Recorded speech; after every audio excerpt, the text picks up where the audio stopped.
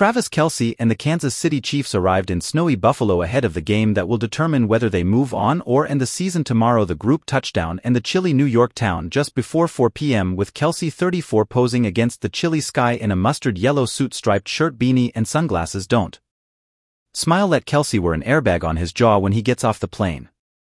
He placed his hands on his head and adjusted his collar as he walked out into the cold afternoon. Kelce followed quarterback Patrick Mahomes dapper in a chocolate striped suit, pocket square and gray tie to where 6 coaches were waiting to take them to the Buffalo hotel.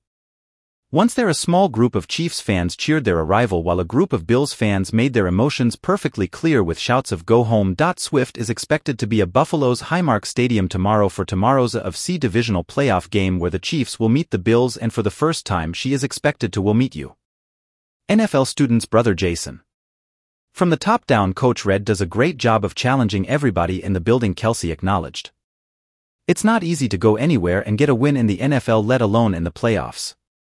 With that being said, it's a challenge that has to be met during the week, and Coach Red does a great job of getting everything organized in that regard.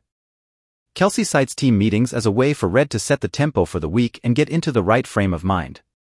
The rise of intensity isn't exclusive to the Chiefs playing away from home. The advancement in the postseason brings that out. Everybody has played on the road, Kelce pointed out.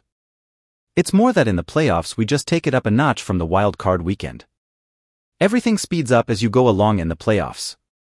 I think it's more important to stay focused, understand your assignments a little bit more so you can go out there and play as fast as you possibly can. That message is more for the Chiefs offense than anyone having to deal with crowd noise in a postseason game for the first time. The communication at the line of scrimmage won't be as easy, which could make things further difficult for a group that has problems executing in general based on the wild card game. The team may even have to dodge snowballs from the crowd. Kelce laughed when thinking about that, knowing worse things could be thrown. It's a hostile environment, isn't it? Kelce remarked. It's Bills Mafia, that's their home field advantage.